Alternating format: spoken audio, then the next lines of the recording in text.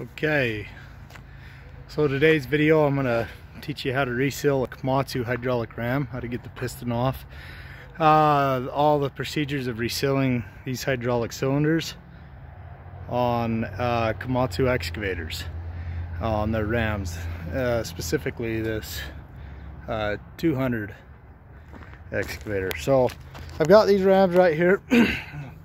After you tear them off, the first step, after you take off your hydraulic rams, the very first step is to undo these bolts on the side of your hydraulic tube. You can undo these. They're 16 coarse thread millimeter. You're going to do those on your hydraulic ram and split your ram apart. So this is your gland. So as you take your hydraulic gland off with your rod, what I usually like to do is stamp a letter. This is an arm cylinder, so I'll stamp a letter or put a stamp on generally one of these guiding holes so that I can get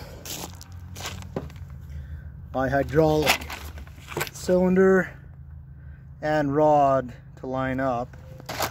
After I do that, then I come here, split it apart, move it back. I usually like to clean this before I break it apart as well on the hydraulic gland. So after you spread it apart, that seam stays clean and you don't get a lot of debris on your piston. And this is your hydraulic brake. So you have a gland, you got a hydraulic brake, and you have your piston. I'm going to show you how to reseal all of these, okay?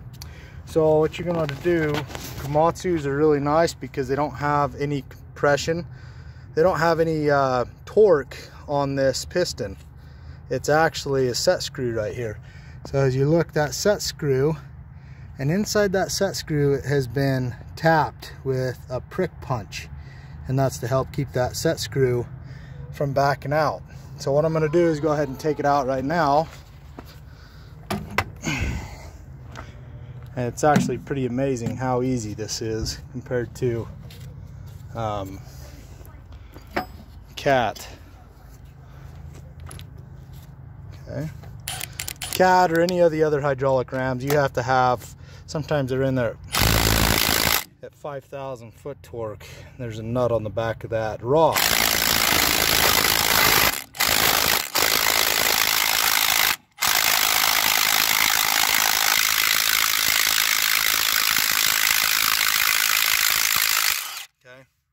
So as you pull that apart, that is ruined. So usually in your seal kits that Komatsu will give you, ask for a new set screw, okay? Because that's ruined. So that literally is the only thing that's keeping it in there. And so these are two 10 millimeter bolts, and they fit right into that hole. So I'm set up on my workbench out in the field doing this hydraulic ram.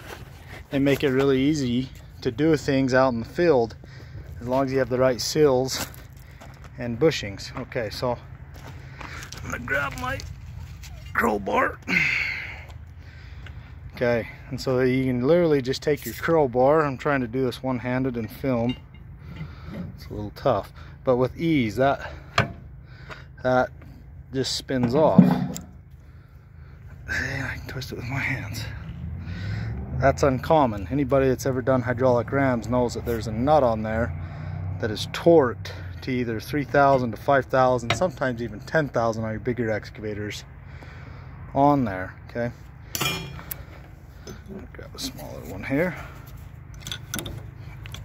Okay.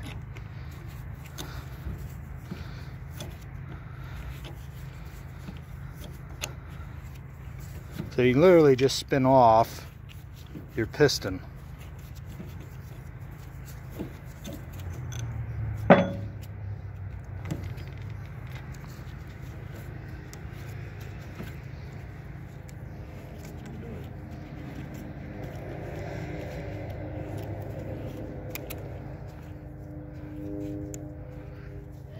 YouTube video. So spinning this off.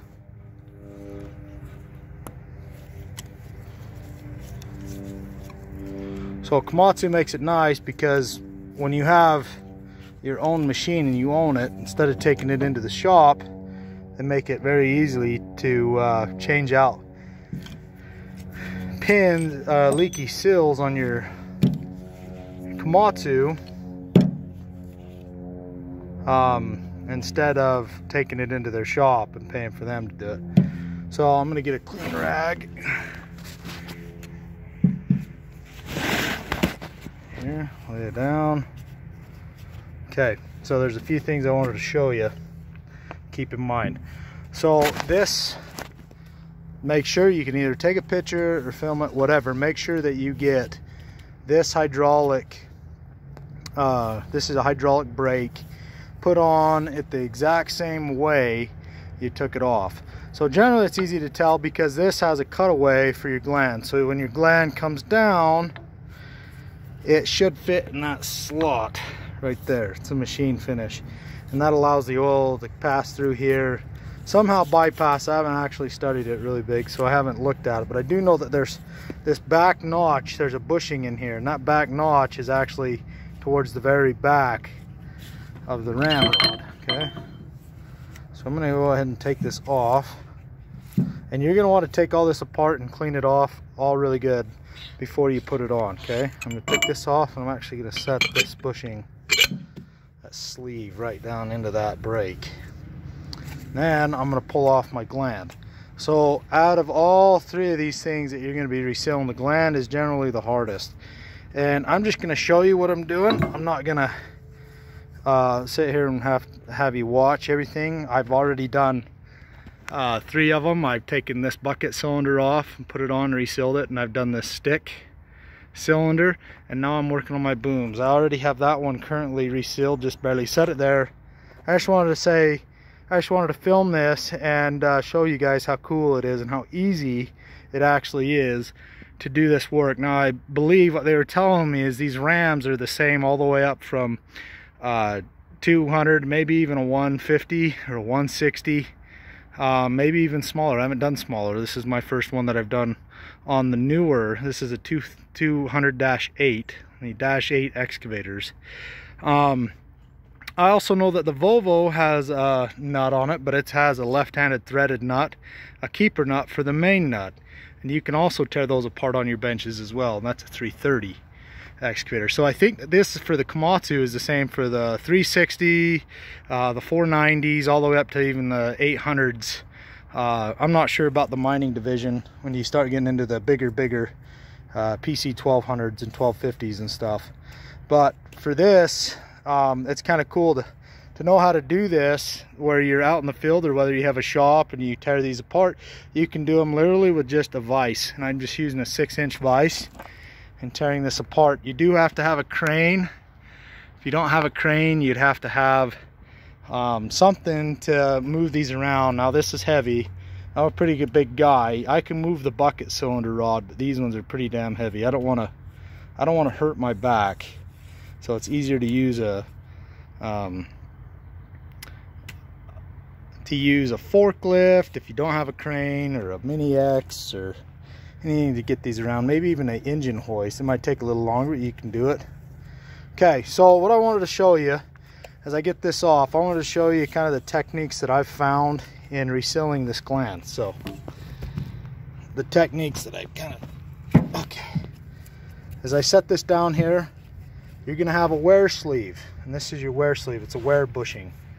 Okay, that wear bushing is pressed in there. There is a snap ring right here that you take out. There is a snap ring. There's a snap ring right here. Okay, and you can just remove that with just a pick or the screwdriver. After you take this snap ring out, there you look for the seam.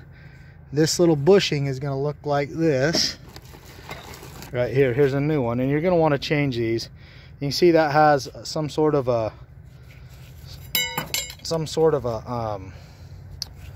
nylon in there. You can tell that this one's wore out and it's gone. There's no more nylon in there. You can actually see where some debris has actually been in there and scratched that.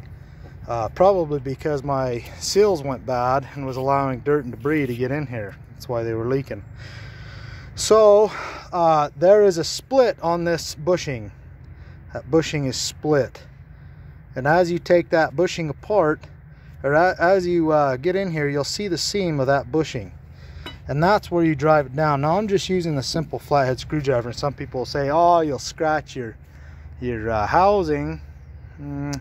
Very minimal, very minimal. And if that, then you take some emery cloth and polish it up and take the ridges out. So right here there is a seam, if I get the lighting in there to show you. Turn this way. This is the biggest pain in the butt when you're resealing it. So that's why I want to show it to you. This seal right here, that seam. So as I want to take and put this on the corner of one of them edges, and as I do that, I just take a small hammer and I just tap either a screwdriver or a chisel. It's better to do something with it soft. And as you drive that down, it's going to peel this side wall of that corner out and allow you to grab it. You can grab it and remove it and take it out. As you take that out, then while I'm all set up right here, I take the new one and I drive it in. And as I drive it in, you want to use like an aluminum block, and I usually use an aluminum squared block, and I just tap it around the edges, and I'll just work it all the way back in there and put my set ring back in the groove. Make sure it seats. Okay, that's the bottom part. On the top part of this gland, you also have another set ring. Okay, and it holds in the dust seal. So you can see, usually you're going to see oil coming out of the dust seal. That's because your dust seal goes bad and starts pulling in rock and debris, fine particles that actually wear out your other seals. So this is the main seal that generally goes bad. So as you take this apart, you take this snap ring out again, and it's best to flip it over. And I just again use a chisel or a small crowbar, and I stick my thing right up in that lip. Okay, so as you get it in that lip, then you can drive it out. And you want to overhang your gland off the side, so as you do it, it allows some space for it to pop out, and it pops out pretty easily. Okay, once you're in there, I'm going to show it like this. So you got your seal, your dust seal right here. There's nothing behind that. There's part of your gland. So you can see just how dirty this was in there. And then you actually have kind of a bushing slash, it's a what do they call, wear sleeve in there, and that's kind of made out of a copper fabric material. Okay, and then you'll have your main seal. You'll have a main seal right here, and it actually has two seals. Okay, and this one actually comes out really easily. That one is split in half. This seal's split in half. You just get a pick in here and start popping them out. It's really crucial and important that you put the seals back in the exact same way that the seals were when you took them out. So sometimes when you get them apart, there's just a groove in here. You got to make sure that this wear sleeve goes in front of the seal. And same thing right here. You'll have another seal right here, and that seal you need to pop out. It's just this little thin seal, okay, because we've already changed this. And you'll have a little thin seal here, and you'll have a little stiffener ring that goes into that seal, and that's a compression seal as well. And so is this. You want to make sure, it's extremely important that that seal is facing this way. So as your rod, you want to make sure, oh man, where is it? Right here. Pull open the seal pack so I can show you guys, because it's really critical that this gets done that way. No way to do this. Set that there.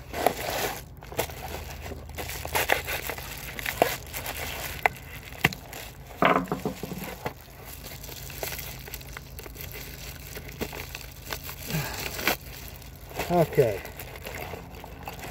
So I'm just going to pull out the seal that I was meaning, one that's very easy to show on.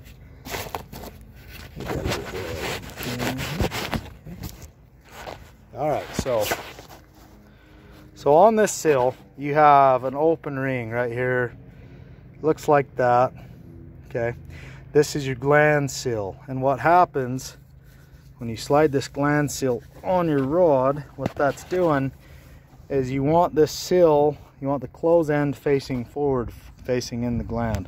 So what happens, you want your oil pressure side on the slotted hole. What happens is oil comes in here and it separates and actually spreads that open, and it doesn't allow, it actually pushes against the rod even tighter, allowing a seal to actually take place.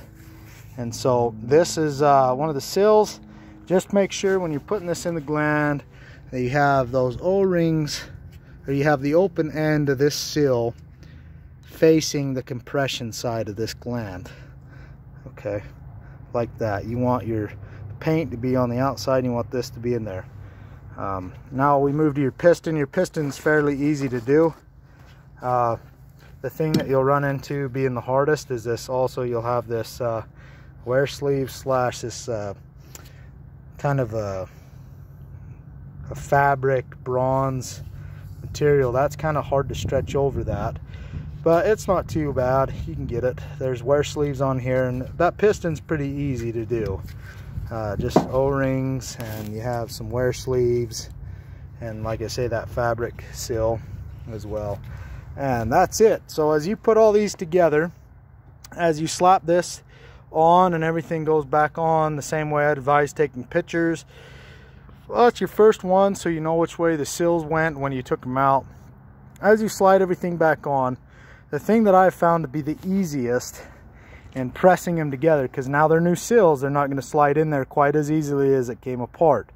So as you get this one put back up and you get ready to insert your rod into the tube and everything is on, I like to use this hydraulic oil additive from Cat. I love it.